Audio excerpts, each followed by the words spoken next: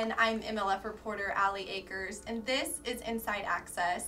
Right now I am here with one of the founders of Major League Fishing, Klein. How are you? Well, thank you. I'm pretty excited to be here. So like I just mentioned, you are one of the creators of Major League Fishing, and now we are sitting here in Nacogdoches, Texas at the inaugural MLF World Championships. Yeah, it's pretty amazing. How surreal is that? What's going through your mind? Well, again, everything in this world starts with a thought. And this thought was several years ago when Boyd and I were actually talking about it. And to actually nurture it and watch it achieve our goals and continue to grow and all the legs coming off of it is absolutely phenomenal. What inspired you to come up with this format? Well, I guess, every angler looks at a legacy, and, I've been a competitive angler all my life. I started when I was a sophomore in high school. And I graduated high school and basically came out on the BASS circuit, and I've lived my life on the road in competitive angling. But I've always wanted to take it to the next level because, in my opinion, I don't think that bass fishing, true competitive bass fishing, had ever been recognized as a sport. It's a bunch of guys, it's a hobby, glorified hobby, and everybody goes out and plays it. But my vision is I wanted to see bass fishing recognized as a sport. And that's what made it the thing really cool, is that when Boyd and I first got together, bouncing ideas, I just listened to Boyd talk. And it took me a long time to really grasp what it was he was trying to say. I didn't have the ability to look at the big picture, or a bigger picture, because I was so conditioned to, what I've been involved in all my life. But once I really started understanding, then the doors just started opening up. My mind started working 100 miles an hour. Again, I want to see Major League Fishing create a sport out of angling. And it's just like in football, I always say, you play on a 100-yard field, whether you're high school or NFL. That's what I want to see with Major League Fishing. Our format is the best. The competition is, there's nothing even that compares to competing with our format, with our rules. It's phenomenal. So I'd like to see that carried all across the country and it become the norm. It's the way everybody competes. Why catch and release? Why you can't catch the fish 2 times, that day? Why are those rules so important in this format and ones that you wanted to create? Well, first let me just say that in developing Major League Fishing, I had no idea where it was going to go. We had no idea if it was even going to be accepted by our fan base, by a growing audience. But one thing that we knew for sure is that we didn't want to create a TV show, a fishing show.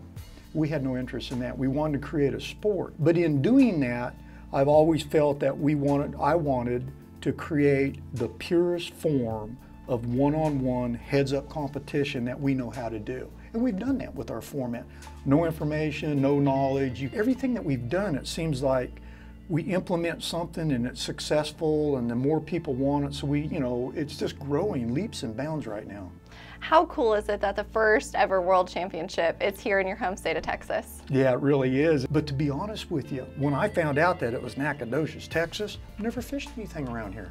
I mean, San Rayburn and Toledo Bend, but I'm thinking, wow, this is going to be cool to give me an opportunity to come here and fish in East Texas. So these shows are airing on CBS Network for 6 Saturdays straight. And I mean, it's a series. People are going to want to come back and watch and see who's going to be eliminated and who's going to win the World Championship. Looking back several years ago to you and Boyd sitting in that hotel room, just kind of dreaming of this concept and this format, what's it like looking back then until now? In the very first event, nobody had ever competed under that format. And I created the format, and I made sure that I was in the first group of elimination at Amstead, at our very first event, because I wanted to experience it. And all I could think of was, wow.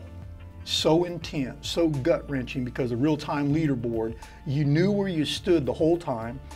You were trying to make the top 4, we were fishing a field of 8, to advance. And I mean, it was gut-wrenching, but the lead changed so many times during the course of the day, and then all of a sudden, now everybody's trying to qualify in the top 4. So there was a lot of moving parts of that day of competition. That day, when my competition was over with, it was wow.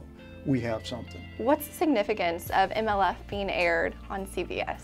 Well, for us, it's the direction that we've always wanted to go because we have an awesome partnership with the Outdoor Channel. I mean, the folks there are behind us 100%. They're also very enthusiastic because they've created a new product. So we're actually creating this sport, but they understand too that we want to go beyond our fan base, and we want to get more fans involved, and obviously network television is a direction for us to go. So the support of our partners, we're headed in the right direction, and to have it on CBS, that's the true test. Can we make Major League Fishing the norm for competitive bass angling? And I hear it from people across the country, every boat show, every seminar I go to, everybody wants to talk about Major League Fishing, how cool is it, and we hear that all across the country. So we know we're going down the right direction. And continuing so, and I know that Major League Fishing has a tremendous future ahead of it. But congratulations on being here at the first World Championships, and good luck this week. Thank you. For more information on Gary Klein or about the concept and the format of Major League Fishing, just go to majorleaguefishing.com.